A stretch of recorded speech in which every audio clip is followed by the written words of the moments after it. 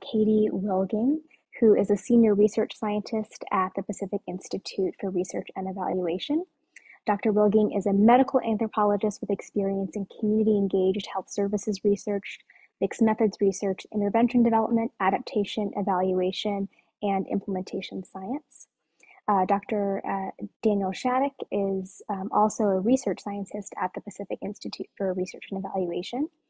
He's an applied sociocultural anthropologist with a focus on addressing health disparities of structurally vulnerable populations, and particularly sexual and gender minority youth. His work is heavily influenced by ethnographic methods, multimodal and long-term engagement with local communities, and a holistic perspective.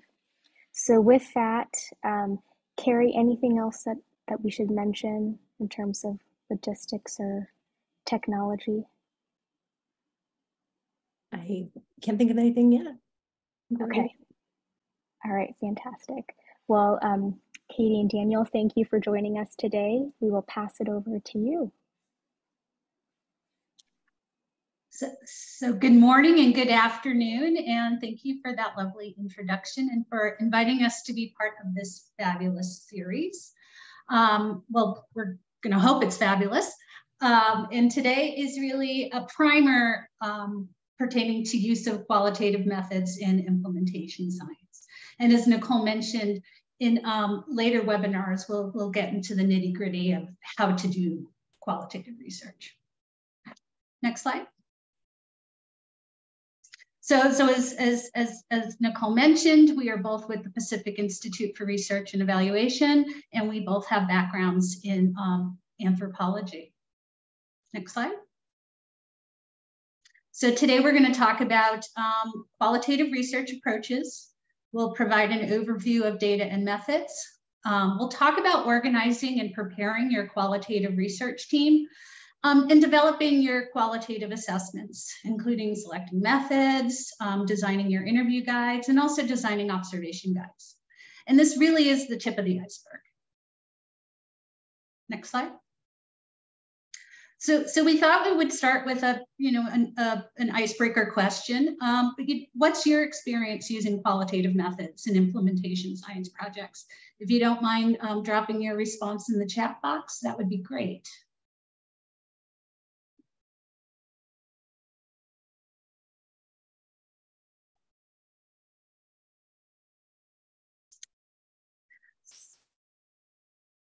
Okay. So brief introduction, some background in doing qualitative studies, using the CFR as part of qualitative investigations, great. Acceptability and feasibility of potential interventions, key informant interviews, focus groups, group interviews, CBPR projects using rapid qualitative methods.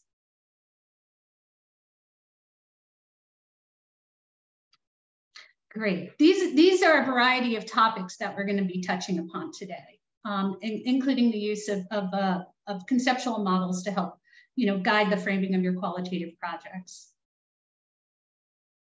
Using CABs as part of the qualitative endeavor, wonderful. Great. I'm gonna shift to Daniel right now, who's going to talk a little bit more about qualitative research in implementation science, and continue to drop your thoughts in the chat box. Awesome, thanks, Katie. And so, because it seems like we have quite a diversity of experience with qualitative research, we thought we would just start out with kind of a basic definition for what qualitative research is. And qualitative research is this kind of form of inquiry that's informed by a naturalistic approach. It involves the collection and analysis of non-numerical data, so thinking about texts, images, objects, audio, experiences, to help understand social phenomena like concepts, experiences, and opinions in the context in which they happen. And qualitative research can be informed by a number of theoretical approaches. Just to give you kind of a taste for what some of these might be and how they might be expressed in implementation science, we just have a few to share. The first being phenomenology, which comes out of philosophy and asks us to seek data on what the meaning, structure, and essence of lived experience is. And so thinking about what lived experience is like in implementation for a certain group of people, thinking about end users or the people impacted by the implementation. Ethnography is another kind of approach for qualitative research that comes out of anthropology that Katie and I are both really versed in. And that asks us to think about the cultural characteristics of a group of people. So an organization, an institution involved in implementation and how those characteristics play out or impact the process of implementation. Social construction, another kind of approach that comes out of anthropology and sociology that really digs into what the actors involved in implementations reported perceptions, explanations, beliefs, and worldviews are, and what kinds of consequences those have for implementation. There's also critical theory and feminist inquiry. So critical inquiries encouraging us to think about the experiences of inequality, injustice, subjugation, power, and how they shape implementation. And then feminist inquiry is encouraging us to think through the lens of gender. So thinking about how gender shapes or affects our understandings and actions within the implementation process. Grounded theory, this one I find really fun personally, but sometimes folks think that it may be a little bit too grand of an approach for implementation science, and you'll understand why in a second if you're unfamiliar with this. But so grounded theory comes from, it involves a systematic comparative analysis grounded in our fieldwork to help explain what's being observed, basically. Instead of coming into the research with a preconceived kind of theoretical idea of what's going on, you're really allowing those explanations to emerge from the data and engaging in this iterative process of data collection, analysis, theory creation, and then going back and confirming or testing your theories in process. And it's not like we're asking you to recreate structuralism or something like that. It's really theories that help explain the dynamics that you're seeing within an implementation setting. Case study, we're describing a single unit. This could be a person, organization, or institution to help identify how a complex kind of set of circumstances really converge to produce the particular thing that you're investigating, this particular manifestation. So thinking about organizational change, you would be using a specific organization or institution to describe how organizational change happens. So all of these have relevance to implementation science, and you can probably, based on the experiences that I've read about in the chat, guess how you kind of pick and choose from each of these things to really inform your research within implementation science. Each has their values and drawbacks, and we typically don't use just one of these in isolation. And we'll get into that a little bit more. So to help us further describe qualitative research, a great way to do that is to contrast it with quantitative. So qualitative research examines phenomena through words and other textual materials. And so earlier I said texts, audio, images, experiences, things like that that have some sort of permanence to them so that we can use them in analysis later on. Even experiences become textual material for analysis through writing it down, through recording, through audio, through images. And so we consider quite a broad range of materials to be textual material for qualitative analysis. This is contrasted with quantitative approaches that really focus in on numbers, statistics, measurements. Qualitative tends to be a bit more holistic, trying to get more kind of expansive or nuanced understanding of phenomena, versus quantitative, which typically tends to be more reductionist, trying to get things down to specific data points. Like I just mentioned, qualitative tries to focus on the description. Traditionally, qualitative research has been really bottom up, trying to develop new theories and hypotheses out of the data, versus quantitative, which really is top down deductive, trying to test existing theories and hypotheses. We will complicate that in a second for implementation science. And then qualitative really emphasizes the voices of participants through quotes versus trying to really emphasize replication and generalizability.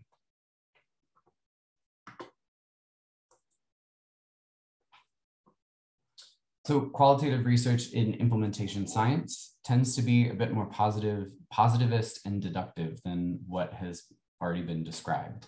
You're usually coming into this with some sort of theoretical framework or epistemological approach that then helps inform what kinds of questions you're asking, what kinds of methods you're using, what kinds of data you're collecting, how you're analyzing, rather than trying to cast kind of a broad net.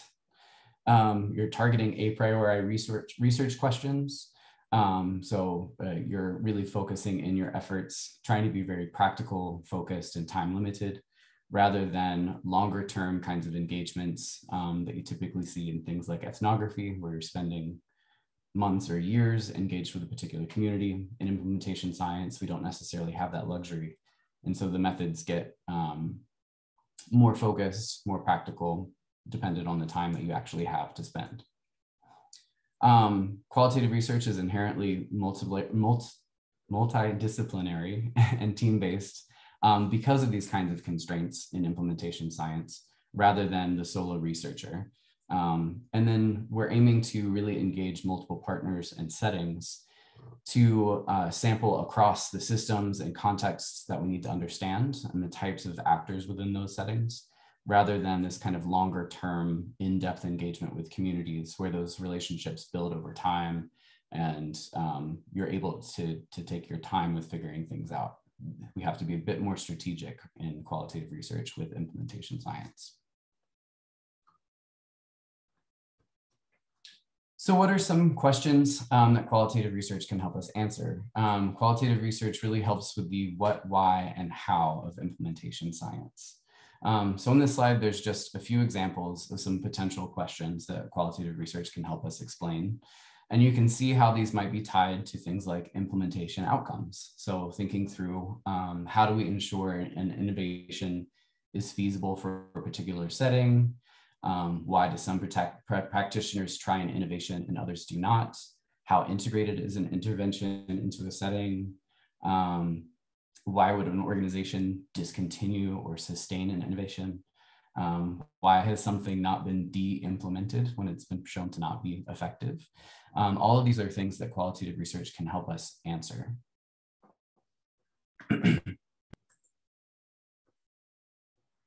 And because they're able to answer those types of questions, we can use it for a variety of purposes within implementation science. And you can see across these examples, there's kind of a theme that emerges, right, of adapting to context, adapting to populations. So thinking through developing or tailoring programs to specific service delivery contexts or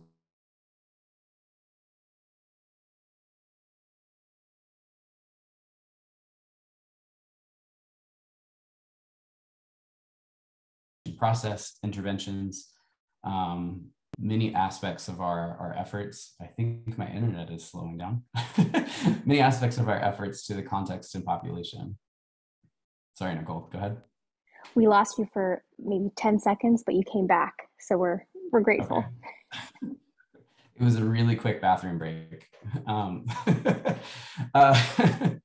But so in addition to these efforts to help adapt our tools and strategies for research and for implementation, qualitative research is really great for gathering data to be used for testifying to government agencies or local, state, or federal legislature. Policymakers tend to say that they really like data and they cite that they really like statistics, but really the powerful stuff comes out of the qualitative data, where there's stories that they can grasp onto and then communicate to their constituents or other policymakers. So qualitative research in practice has a lot of value for our research, but then also how our research gets used after our studies. Excuse me. And then the place of qualitative research methods in our mixed methods research. Most implementation studies tend to be mixed method. And so qualitative methods can really help with triangulation. So looking for convergence, corroboration, correspondence of results from qualitative to quantitative. Complementarity, which seeks for elaboration, enhancement, illustration, and clarification of the results from qualitative to quantitative or from multiple methods. Development, which seeks to use the results from one method to help develop or inform other methods. And development really includes things like sampling, implementation of methods, as well as measurement decisions, things like that. Initiation, this qualitative research helps us seek paradox and contradiction. The data that we gather through these methods can really complicate the stuff that we see from results of quantitative methods, for example. And then expansion, seeking to really extend the breadth and range of inquiry by using different methods for different inquiry components. And I'll pass this over to Katie to walk us through some examples of data and methods used in qualitative research.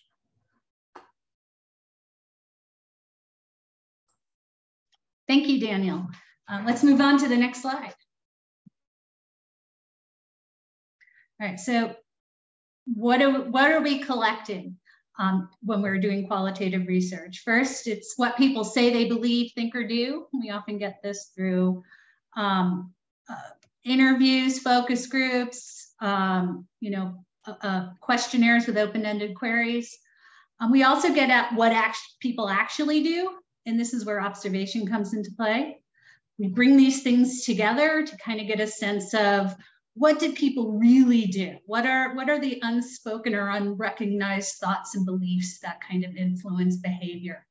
And we're really interested in the broader context of all 3 points, how they come together. So qualitative data is really about understanding context. And in implementation science, this includes, understanding context from a multi-level perspective. Next slide. So some of the methods we're going to talk about today that are commonly used in implementation science include observations, interviews, focus groups. We'll also touch on concept mapping, document review, and we'll mention some other methods that are also useful, but we likely don't have time to get into today.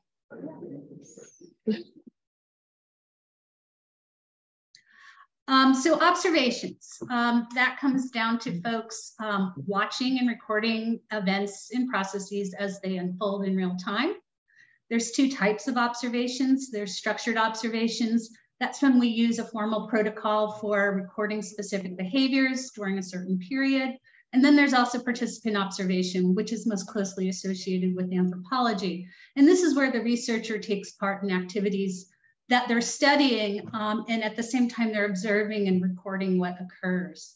And I mean, it was a wonderful experience when I was able to spend 18 months, in a mental health clinic and really get to know people and see what makes them tick and what influences the services they were able to provide and also the impacts on patients. But just getting to be part of their workaday lives really was a privilege. But that's where you really kind of get into the thick of things.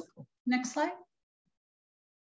So participant observation is particularly useful when you do have the opportunity for prolonged engagement, because it reduces the problem of reactivity. And so when folks don't really know you, they might not respond as they would had they been more familiar, had they had more opportunity to get to know you. Participant observation also informs, the construction of interview questions. When you have time to observe a context, that then will influence what you ultimately ask of your participants. It can facilitate in-depth understanding of what's going on in a setting. And it also helps you be confident in the meaning of the data you're collecting, because you do have this opportunity to do repeated observations. And again, that prolonged engagement. Next slide. Participant observation typically results in field notes, and these are written records of our observations. They sometimes initially take the form of jottings. These are just brief snippets of what we're observing, and then they sort of get extended into longer field notes. They include notes of conversations, informal interviews we might have in the field. And that's where we also start to record some of our emerging ideas and preliminary insights. And we also start tracking how these insights might shift throughout the study period. It's important to note, like, participant observation is about hanging out, but hanging out is hard work, and it does kind of necessitate obsessiveness and skills in organization, because you're just taking so much information in. Later on, we're going to be talking about doing, shorter term forms of ethnography. Next slide. Oh, here we go. So long-term participant observation, which is a hallmark of ethnography. As Daniel mentioned earlier, it could take place over months or years versus shorter term ethnography, which can only take place over days or weeks. Longer term ethnography tends to be bounded by geography. In shorter term ethnography, we tend to go to multiple places. We're not necessarily limited by geography. Long-term ethnography is really marked by open and ongoing engagement versus focused and intense engagement in short-term ethnography. With long-term, you're typically flying solo. There is this notion of the lone ethnographer. That's typically not the case when we're doing implementation science. As Daniel mentioned earlier, we're reliant on a team-based approach. Next slide. With long-term ethnography, there tends to be an apprenticeship model to learning, and you're learning from your participants. You're trying to learn about their cultural realities as they experience and as you are privileged to also experience. With longer term ethnography, it's possible to capture more than one instance of a phenomenon. And your data collection, analysis, and interpretation are often separated in time.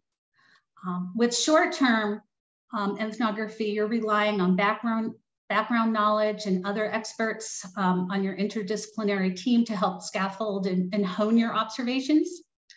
You try to capture as much as possible in as many ways as possible. It's just not using observation, but using a variety of methods. And again, you often only have one shot to collect this information. And data collection, analysis, and interpretation happen iteratively and at the same time. Next slide. When we're doing ethnography or participant observation, or when we're starting a new project, we often do informal interviews. And in contrast to more formal interviews that I'll talk about in a moment, these are distinguished by a lack of structure and control. You don't always have the luxury of having that well-developed guide in your back pocket. Here you kind of have conversations with folks, and these are like the basis of your informal interviews, and you keep a record of these conversations. And this approach is usually, as I mentioned, used in the early phases of participant observation and in exploratory research. Next slide. So most of us, and many of you mentioned this in the chat, we're familiar with doing formal interviews. And there's three types of interviews. There's structured, semi-structured, and unstructured. So structured is when you have a specific set of questions you want to ask. You ask those questions with the same wording and in the same order. It's not as flexible as if you're using a semi-structured interview approach. Here you have an open-ended interview guide. You have your questions, but you're able to kind of follow up on the leads of folks that you're interviewing. You have some more flexibility with your probes, and you can really ask things that maybe you didn't consider when you were designing your guide. And then there's the unstructured interview. And this is where you allow the participant to shape the interview's direction and focus. So like most recently, I found myself having to adapt from using my semi-structured guide to an unstructured guide when I was interviewing a participant who was experiencing housing insecurity, and they just wanted to tell their story. And I had to just be attuned to making sure that I touched, that I guided him to address the different topic areas that I had in my semi-structured guide. But this individual really shaped the conversation and its focus. And I had to be willing to adjust to how this participant wanted to be interviewed. So there is a nimbleness involved in doing these formal interviews. Next slide. So the hallmarks of qualitative interviews include using open-ended versus closed-ended questions. Again, we really want participants to answer questions based on things that they consider important, not necessarily what we think are important. And we want to provide that space for participants to define or elaborate on something they mentioned as being possibly important, especially if we didn't consider it before. Next slide. Another common tool in our toolbox in implementation science would be focus groups. And here's where you typically convene 6 to 10, sometimes 12 participants to discuss and provide data on specific issues. One thing to keep in mind, I often review papers or grant proposals where people neglect that the focus group is the unit of analysis and not the individuals. So there's special considerations that you need to be thinking about when you're designing your sample for focus groups. I often get frustrated, especially when it's a time of elections, when folks share these focus groups they have on CNN, Fox News, or MSNBC, where these are not focus groups. Focus groups are not town halls. They really are a small group of people coming together to share their thoughts and reflect together on those thoughts.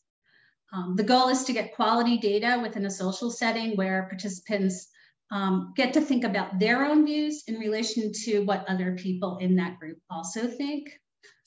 Focus groups are useful for quickly assessing a group or community's ideas about a specific topic. So what do clinicians in the setting think about integrating this new practice?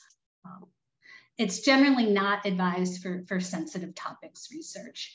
And it's not about getting into the personal experiences of the participants. It's really about having them collectively converse about that topic that's going to be impacting implementation, or that will be important for implementation. Next slide. Katie? Yes. Sorry, this is Nicole. As promised, I'm moderating the chat a bit. We have a couple of questions. I think they might be beyond just clarifying questions, though, about sort of description and use of unstructured interview data and kind of process. Best to wait till the end, or would you like to address them now? Well, let's pitch them. Okay. And Daniel should feel free to chime in too. Perfect. So first question here, how do you structure, if at all, informal interviews, and how might you describe those in your proposal? So actually, Daniel and I have a proposal where we have designed a very short instrument that highlights the topics we intend to touch upon in these unstructured informal interviews. So they're kind of like our cheat sheet, but we've really thought about well, we know we need to know what do providers, think about how welcoming their clinic is to LGBTQ patients. So we have prompts that will guide our conversations when we're talking to these providers. And we wrote about that process in our proposal. Daniel, do you have anything to add? Yeah, I think one of the valuable ways that we framed it in the proposal was that it was a part of RAPI's rapid assessment procedure informed clinical ethnography. So it's in combination with other methods. So it doesn't seem like you're just proposing to just have conversations with folks. And then you're also justifying why you're doing it. We really explained that the reason that we wanted to have these unstructured or these informal interviews is to reduce burden on participants. We're already asking them to do a lot of stuff. And so when we're engaging them in interviews, we really want that to feel natural and very low burden for them. But we're still able to get the data that we need because we have those bullet point kind of topics that we want to touch on. Oops. Oh, I love that. Thank you for sharing that. One other question here. Shifting from an unstructured interview, shifting to an unstructured interview from a semi-structured interview. How do you write that up in a methods section? I actually had to do that recently for an IRB proposal based on the experience that I had on this other study. You know, sometimes you'll mention time constraints could come into play. So let's say I had my, I was planning to interview this person for, 45 minutes, but I only have 20 minutes. So I need to be able to know what my priority topics are. What do I need to address with this person? And that's what I really want to highlight and introduce when I'm doing that interview. Part of it is just knowing when you have to do it. Sometimes your interview guide is not going to work for everybody. And we don't always anticipate this when we're writing the grant application. But when we're doing the IRB application, we might include some language to allow for such shifts and to highlight, these are the topics that we, intend to touch upon in such instances. They can't always be anticipated. Daniel, did you have anything to add? I think you touched on it. Okay. Any other questions along those lines? Or further clarification needed? If you could very briefly speak about your experience in the mental health institution. I think you said it was participatory ethnography. So I was wondering what you were doing as a participant. How were you able to contribute something in that space?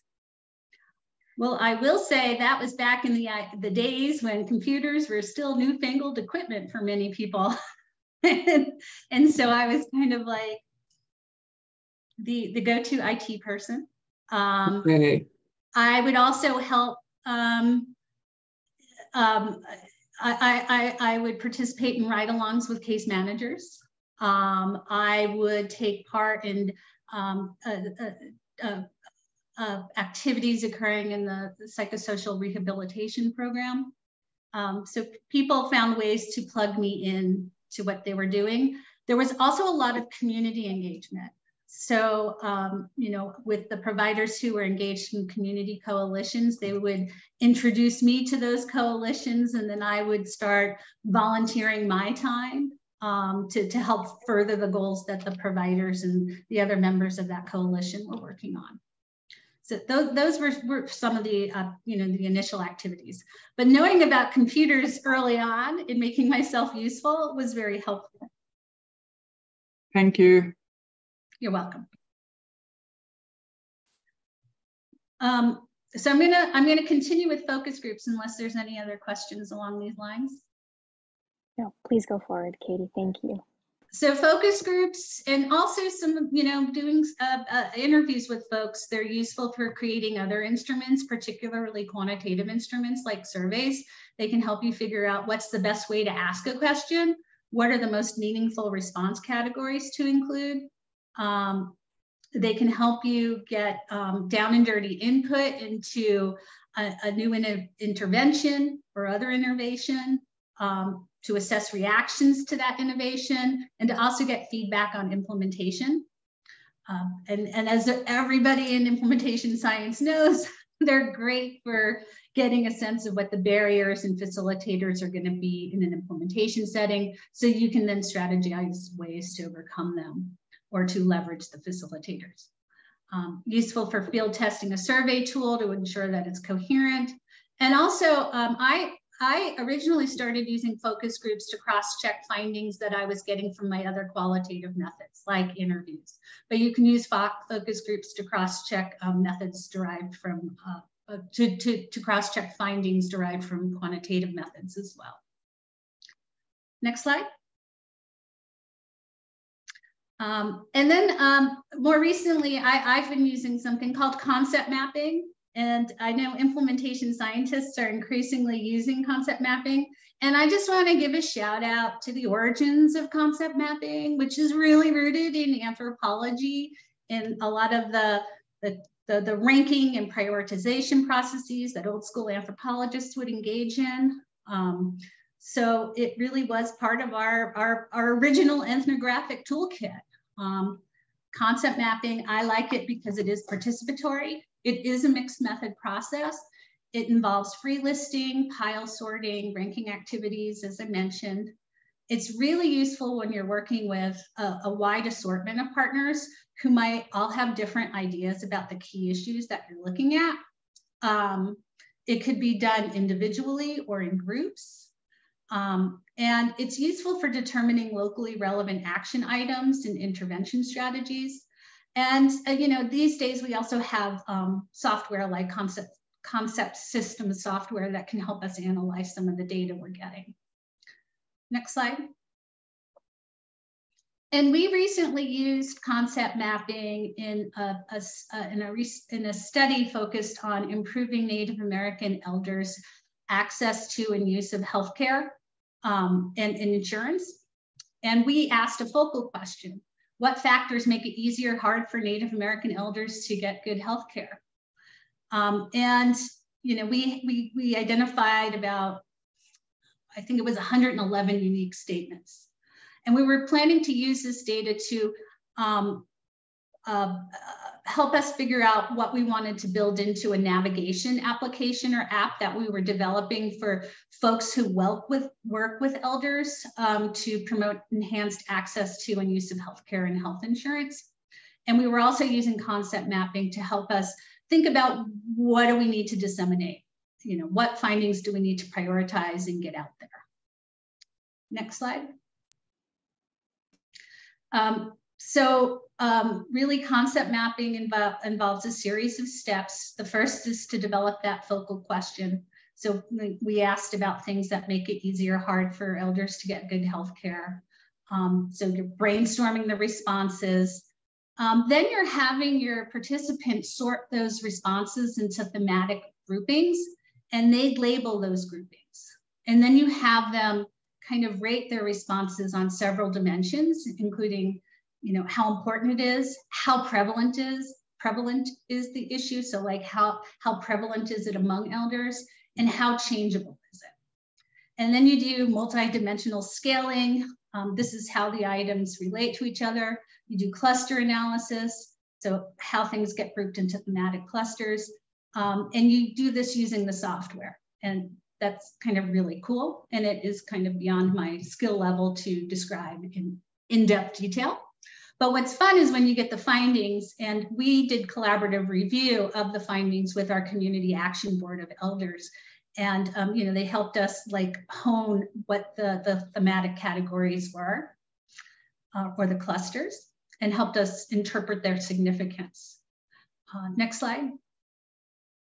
So here are some of the key issues, and we really tried to build in resources to address some of these key issues in the app we created, and also to bring up these issues in the papers we've been writing. So some had to do with, the clusters had to do with difficulties obtaining and using insurance, insecurity that elders experience from lack of knowledge of the healthcare system and insurance systems, limited availability of services, scheduling challenges, provider issues and relationships, family and emotional challenges, health-related self-efficacy and knowledge, accessibility and transportation barriers, and then tribal and national policy. What's cool is we did concept mapping with a wide variety of stakeholders. We did it with elders, and we also did it with professional stakeholders.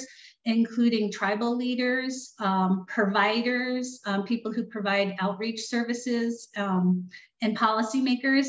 And you're able to kind of like look at these findings from the vantage points of all those different partner groups, and like see what do they see as important? Where do things converge? Where are there differences? And then we have all this qualitative data that helps us explore these differences in greater details, because we did interviews with all these different stakeholders as well. And you're also able to do things like, well, what do elder women of a certain age think about these things versus men of a certain age? So you have a lot of flexibility with concept mapping. So I put it out there as something to consider when you're putting together your studies and you have a wide range of people that you're working with who all might have different perspectives to share. Next slide. Another common method we use is document collection and review. Documents. Sorry, before we go on, there's I think a really nice clarifying question about concept mapping, if we can, just related to sample size. So the question is about sample size requirements, both in terms of the number of partners and the number of ideas generated to make meaningful maps. So concept mapping can be done virtually or in person. Somebody just asked that. I have not done it virtually, but there is software that can aid you in doing this virtually. We were working with elders and it was really hard for them to use the concept mapping software. Originally, we had 111 statements, which is a nice number. We did reduce the number of statements, collapsing those that were very, very similar in collaboration with our community action board. And we did this to ease the burden of the ranking activity with the elders. We had, I don't know if it's in the notes for this slide, Daniel, but we had a fair number of participants. I can't remember off the top of my head. It was, I think it was a big sample, but I have been involved in concept mapping activities where it's been under 15 people. And I can't remember, so I apologize. I'll look when Daniel's up next, then I can tell you how many people. But it was well over, I want to say there were like 55 elders and 40-something allies. I was trying to think. I'm pretty sure it was around 60 elders, and I don't remember the number for the other. Yeah. We do have the paper citations that we can drop into the chat, and we'll tell you. Yeah, sorry, real quickly. I have the papers and I've read them, but in thinking about applying the method, I'm like, is it useful, for example, if you have a group of 12 stakeholders, right? Or do you need a larger group to kind of generate more meaningful concept maps, I guess? I mean, I err towards a larger group if possible, because it helps you really brainstorm the potential, universe of items.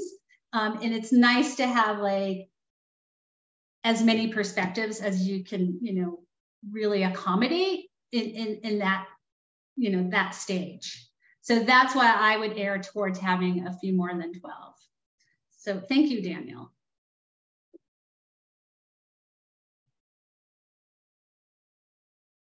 And Laramie, I would be happy to discuss this with you further. Thanks. So documents are a form of material culture. I obsessively, save all the documents whenever I'm doing field work in a particular setting. This includes like,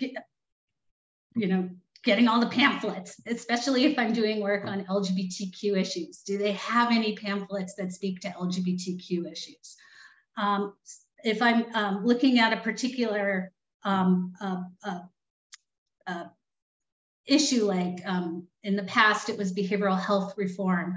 I collected all the news articles in that system pertaining to behavioral health reform, policies and procedures. You really want to kind of gather and inventory this material because it's relevant to understanding the context you're studying. They can offer stuff into what can't be observed. So for example, events before an evaluation. Archival text is also useful for learning about institutional and organizational history. So when I was doing, work in an Indian Health Service setting, I really did try to find archival text to help me understand that system better and how it was set up.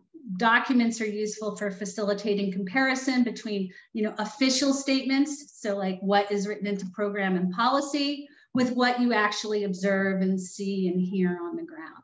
So oftentimes Daniel and I go into clinical spaces where there might be a safe zone sticker. And a safe zone sticker denotes that this is a safe space for LGBTQ patients. But then when you're talking to folks on the ground, you find out, well, people haven't had a safe zone training in years and years and years. And that folks might not even know what that image means because it was up there before they started working. So it's really nice to kind of compare, the documents with what you're seeing and hearing on the ground. Next slide. Other methods that we use in qualitative research include open-ended questionnaires, structured vignettes. That's where you would, share a fictional story, maybe a clinical case, and then you try to get participants' reactions to that case. What would they do? Great way for getting at barriers and facilitators. There's diaries where you have participants to engage in written journal entries. And then imagery, using imagery like photo voice is one such technique. Having people make drawings, mapping and network diagrams, and then also film and video is also used in the qualitative toolbox. Next slide. Any qualitative methods that you all use in implementation research that we haven't discussed? Because we'd love to know what else people are using. So anything besides the interviews, the focus groups, the participant observation, and some of these other methods I briefly touched on. If there are others, please feel free to put them in the chat box.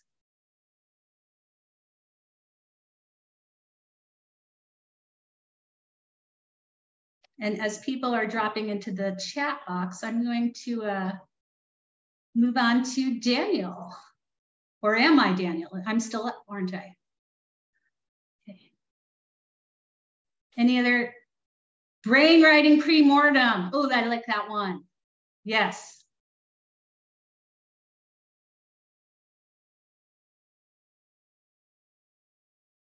Other ideas? Or methods that you've all been using? That is true. It can be a great band name. All right, I'm going to quickly move on to organizing and preparing your qualitative research team. So next slide. So the best folks for your qualitative research teams, you want people who are diverse in experience and expertise. Yes, appreciative inquiry. I would like to have that expertise on my team.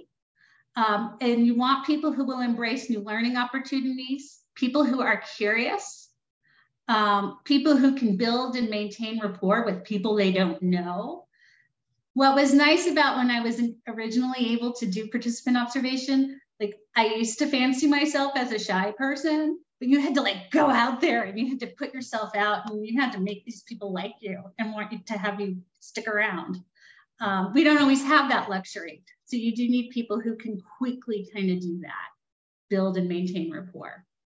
You also need people who can get these folks to share their narrative data with you in their own words. And you want to be able to not lose sight of study goals when you're talking to folks. So originally, when I was just developing my first qualitative research team, I had one person, superb ethnographer, but she would take the interview in all these other kind of directions because she had an interest in those topics, but they were very much unrelated to what we were studying. It was very expensive transcription-wise as a result. You also want people who can put actions and behaviors into context. They kind of need to know something about what they're studying, especially if it's on an implementation issue. And they need to be able to situate what it is they're observing, what they're hearing, and contextualize it. Next slide. Depending on the size of your project, you very much might want to have a project manager, somebody who can help oversee the qualitative research process when you have multiple team members. You need people who are personable and dependable. You need a good data manager, somebody who can keep track of all the data and where it's going and how it's being labeled and where to find it.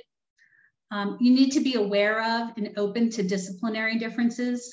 So one of my first teams was, they were all, cultural anthropologists.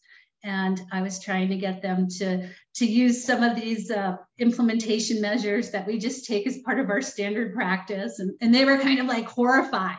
They were horrified by the idea of organizational psychology. And over time, they did loosen up and they found the value, but you do need people who are open to disciplinary differences. They know their roles, they understand coordination processes, they understand timelines. I can't tell you how many times folks have told me, I'll be done with my coding tomorrow. I'll be done with it 2 days from now. And then it's months later. You want folks who are coachable or teachable.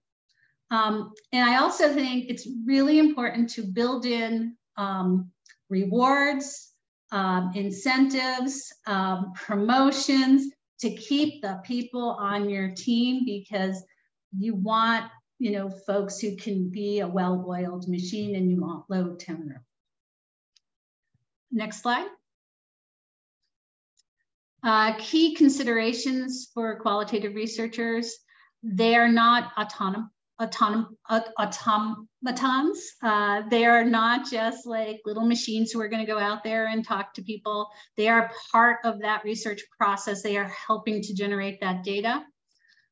They are talking with folks with agency. These are folks who might take you in a direction you didn't anticipate. So you need to be able to be nimble, able to adapt. Also understanding that the research process itself can affect what you're studying and the data that you're collecting.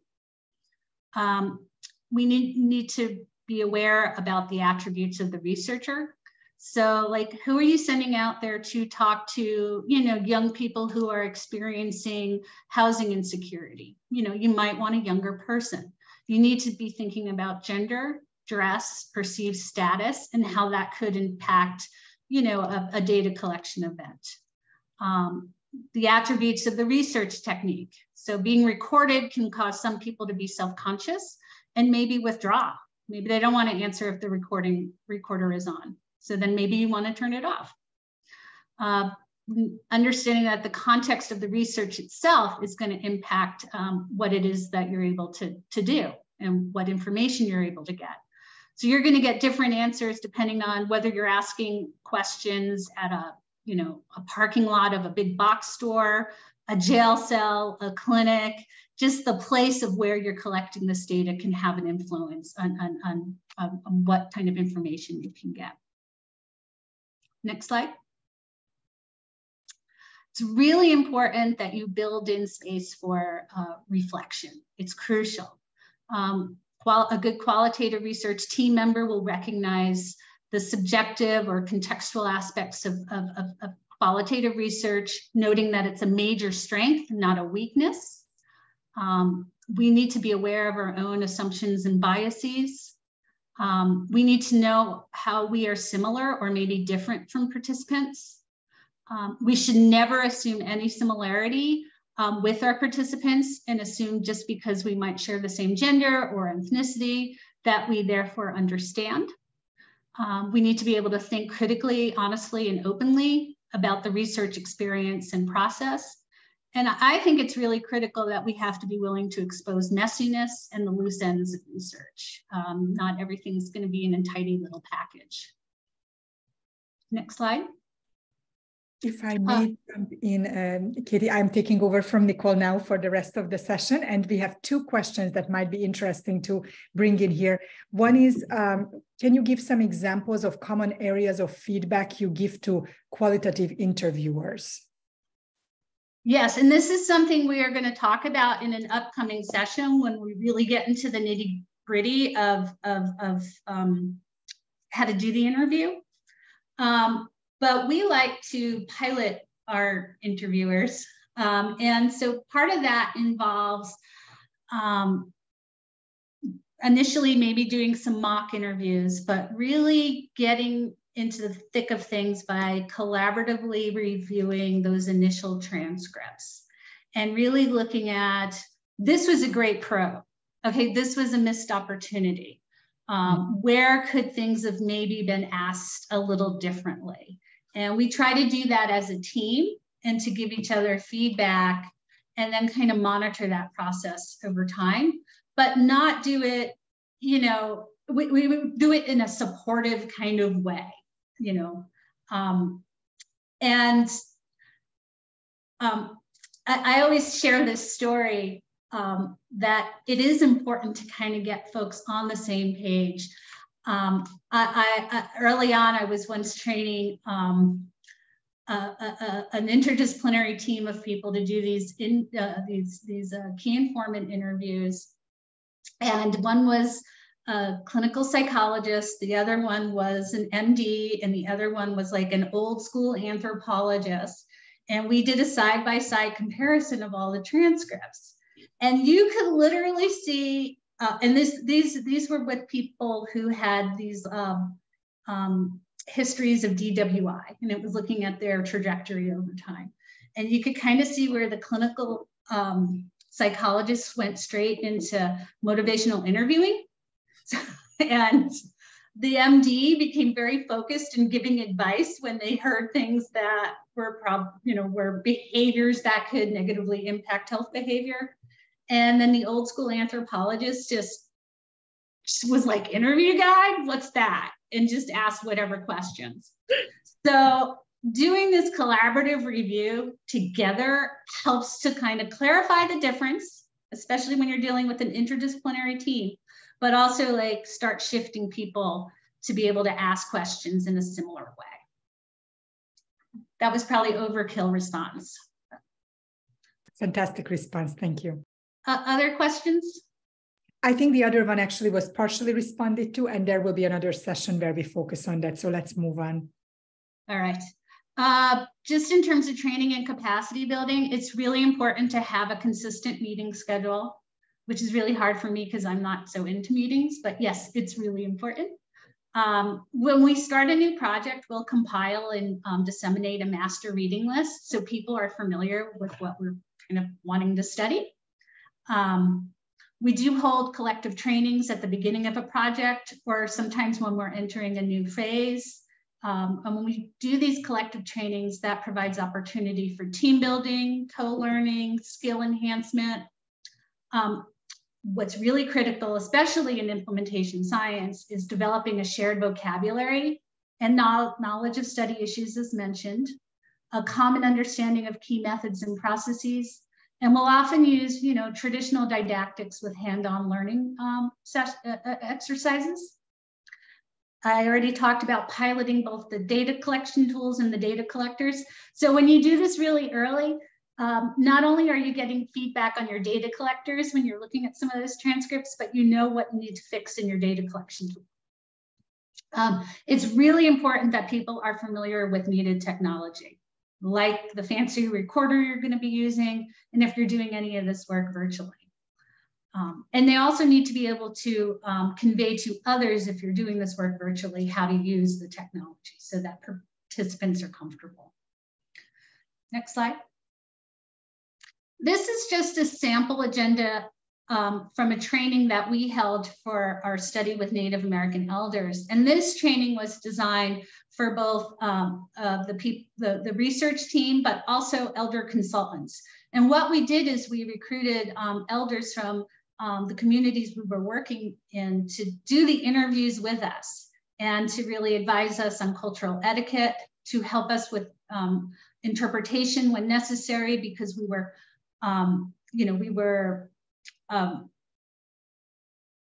there are some sensitivities, linguistic sensitivities, when you're working with some of the tribal communities in New Mexico. And they were also there to do the interviews and data collection themselves. So we provided everybody with a study overview. We talked about the different roles and responsibilities of our more seasoned interviewers and our elder consultants. We talked about undertaking research with culturally diverse Native American elders. We gave a crash course in insurance systems and healthcare delivery. And this was over a 4-day period. We covered conducting qualitative interviews with practice and role play, conducting quantitative surveys, because that was also part of our data collection, human subjects issues, using problem-based learning activities, data collection and management procedures, and then the nuts and bolts about administrative stuff, like getting your per diem. So that's just a sample training agenda. I'm also going to say it's really important to create protocols at the get-go. So the administrative protocols, so I mentioned, per diem, so travel and per diem processing, participant reimbursement and incentives, team meeting schedules, and the data management is especially important these days.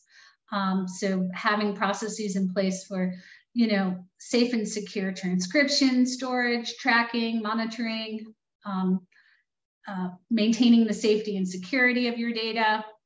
And also for several of our projects, we have protocols in case like a field worker encounters a mental health emergency.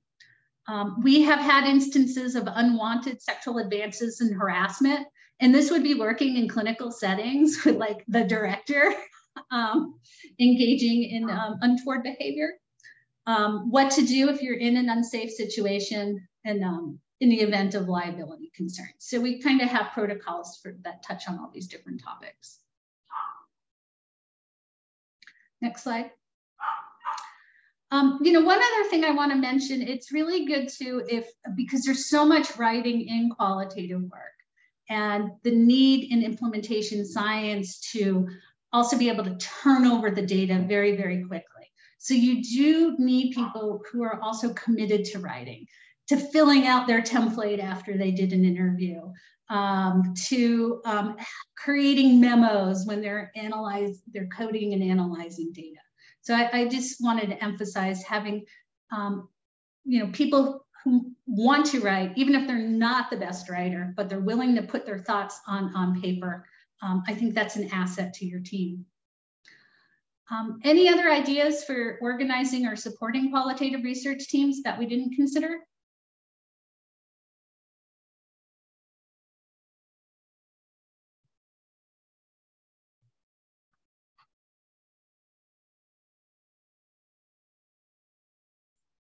All right, I'm going to move to Daniel.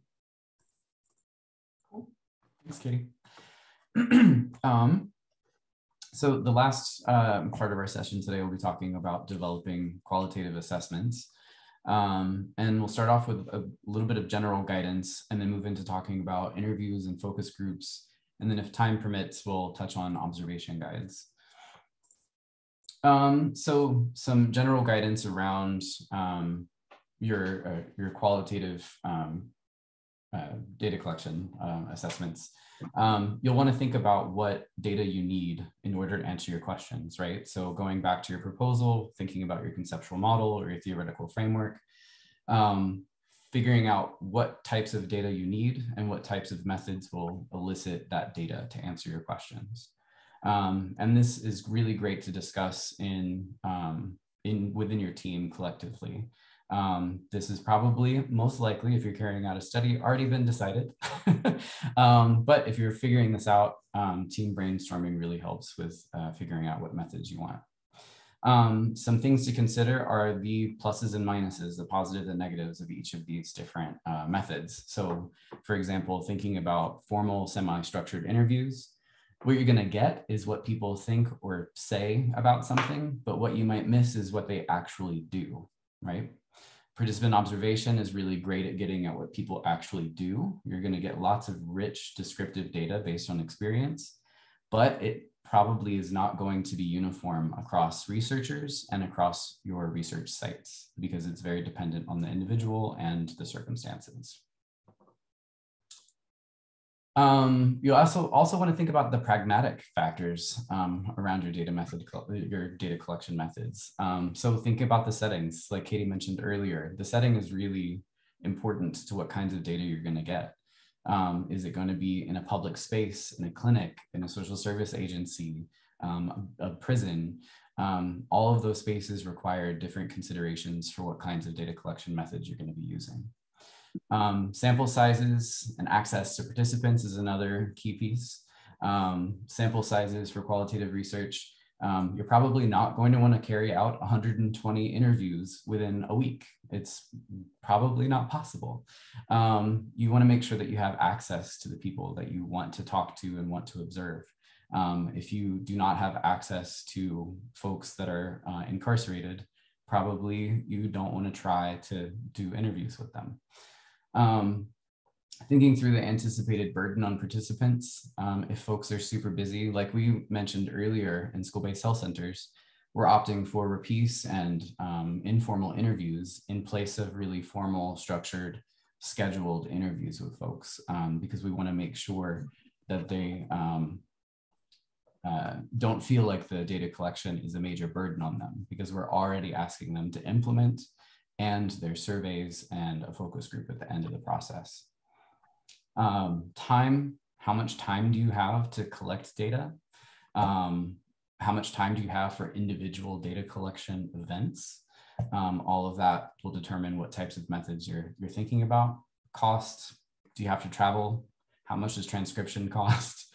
How much are you going to provide people in incentives for participating in your data collection methods? Higher burden methods might require higher incentives. And then if you're proposing research methods that are really costly in people power and resources for both collection and analysis, you might want to consider that for which methods you're selecting. So two kind of big overarching guidance points for qualitative data collection is to ask, observe, and then ask and observe again. For lack of a better term, in my mind, I like to think of this as like fractal triangulation. In mixed method research, you're trying to triangulate between different methods.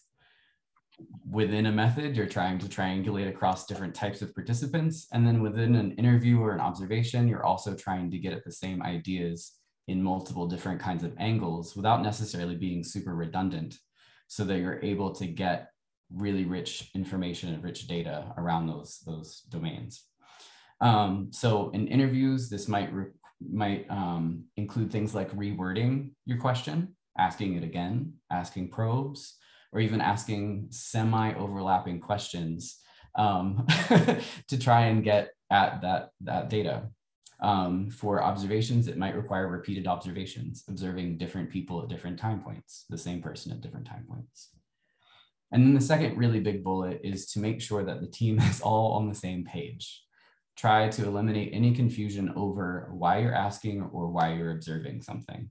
You want to make it really clear within your team and within the assessment, the guidance that's included in the assessment, why each of those particular kind of sections of questions or prompts for observation are included. And then that helps drive the team for when you need to have the flexibility of moving from a structured interview to a semi-structured or semi-structured to unstructured. You still have those main points that you want to hit when you go into each of these interactions. So if you do need to pivot a little bit and be flexible, you're still able to get the data that answers your project's objectives.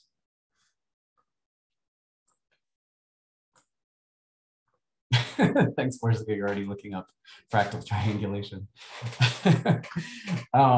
Another fun band name, I think, right?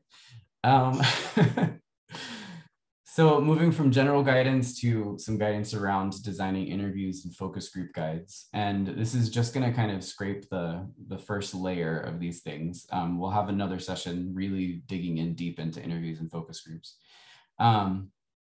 But so you want to make sure that your guides for these are structured to meet study objectives, yet loose enough to be able to follow up on leads when interesting or emergent topics come up.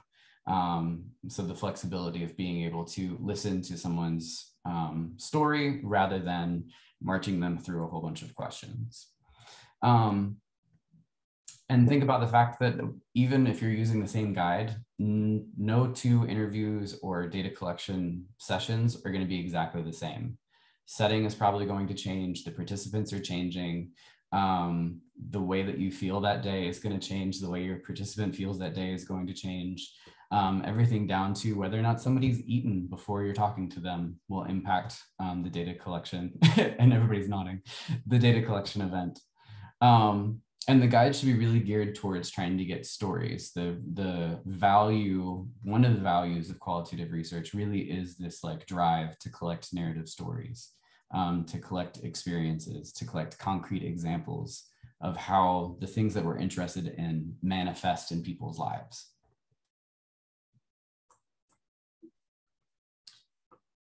For designing interview and focus group guides, you want to remind yourself over and over again that the guide is not a questionnaire.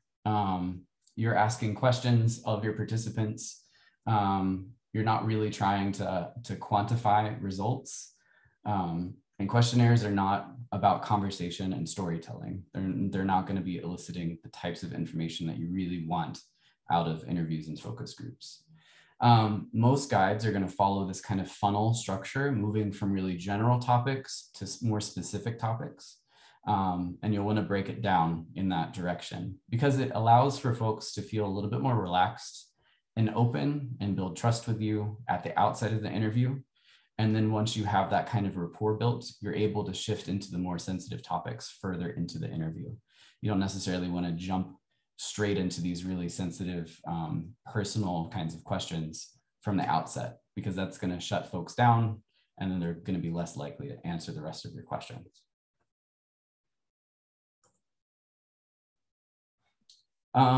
Just a little bit more on kind of the guide. So like I said, starting off broad, allowing yourself maybe some warm-up questions.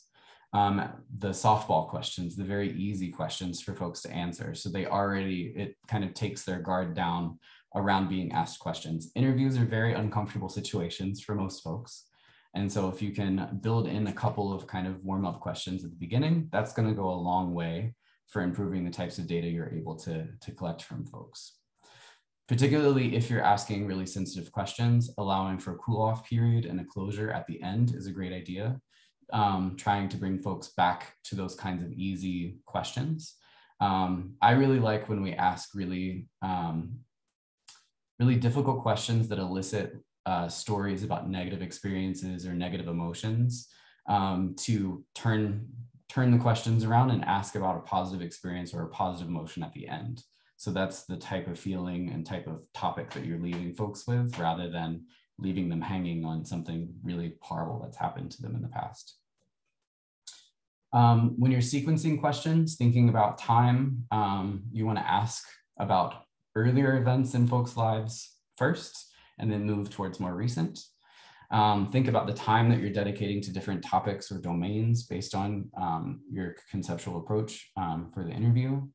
Complexity will follow that same type of funnel action where you're asking simpler questions at the beginning, moving to more complex, asking about more concrete things at the beginning, moving to more abstract, starting with least threatening, moving to more serious and more sensitive questions. And then of course, always end on a positive note, always say thank you. Politeness goes a long way in making sure that your participants want to talk to you again. So then thinking specifically about the types of questions, the questions that you want to ask during an interview, you want to make sure that they're singular and neutral. So you're really only wanting to ask about one thing at a time, and you don't want to frame it in a way that implies that there's a right or a wrong response. This goes with your wording and the way that you ask the question. You want to make sure that questions are clear and easily understandable. So just like if you were conducting interviews with folks that primarily spoke Spanish, English, German, you're going to interview them in that language, Spanish, English, German. Just like that, you would use terminology, vocabulary, phrases, things that resonate with the folks that you're interviewing. Most folks don't use terms like implementation strategy or embedding mechanism.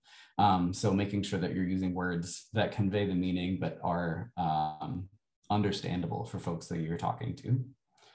And then you want to make sure your questions are open-ended, that you're listing experiences, opinions, knowledge, and not treating it like some sort of quiz or an interrogation to your participant. You want to leave space for them to be able to speak and elaborate and tell stories.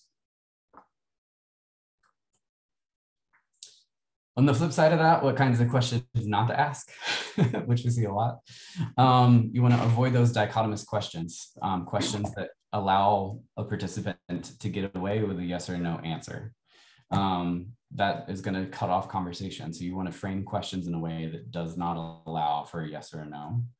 You want to avoid double-barreled questions. So making sure you're only asking about one thing at one point in time. Questions that are too long will lose participants' attention and they will ask you to repeat the question again. If that happens, it's not a good question. You want to make sure that they're short enough that folks don't need to ask you to repeat yourself. Similar to what I've already said, avoid jargon-laden questions. So avoid terminology that's really specific to our fields. And then avoid leading questions. So like on the first slide, I said avoid questions that say yes or no, or imply that there's a right or wrong answer. Here you want to avoid asking questions that elicit a particular kind of response from folks. So the one that I was thinking about earlier today is like, why is your boss supportive of you? Or why do you think your boss is supportive? It implies that they should be answering that their boss is supportive of them.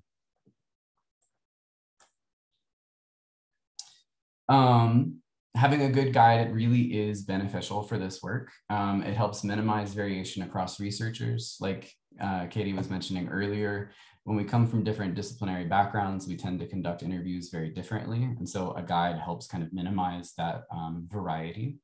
It helps you with your efficiency in time management. If you know what you need to ask in the order and you have probes, it helps you just hone in on the types of topics that you need to elicit data about. It makes it much easier to compare responses. When you have a semi-structured or more structured interview and you're asking the same questions of folks, you can take that data and compare across questions. When you have really unstructured or informal interviews, it makes it a bit more difficult because you have to search through the transcripts to find the answers to that data. It's still there, but it does make it a bit more complicated for analysis and to pull things for specific subject areas. And it also helps enhance credibility of this work. That's one of the big kinds of critiques of qualitative work that we get a lot, right? Is that we need to work on credibility, and having really solid interview guides that folks are trained on and using consistently helps enhance that.